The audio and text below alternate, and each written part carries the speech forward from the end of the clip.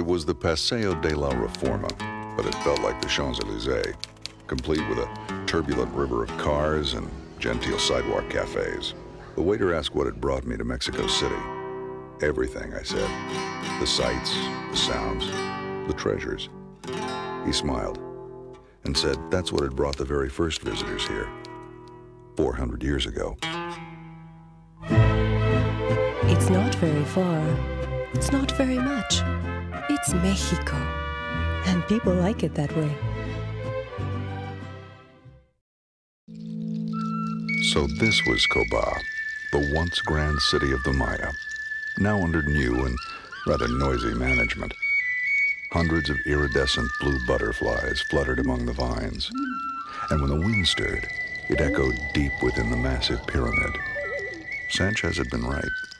Some of Mexico's best museums can't be reached by taxi. It's not very far. It's not very much. It's Mexico. And people like it that way.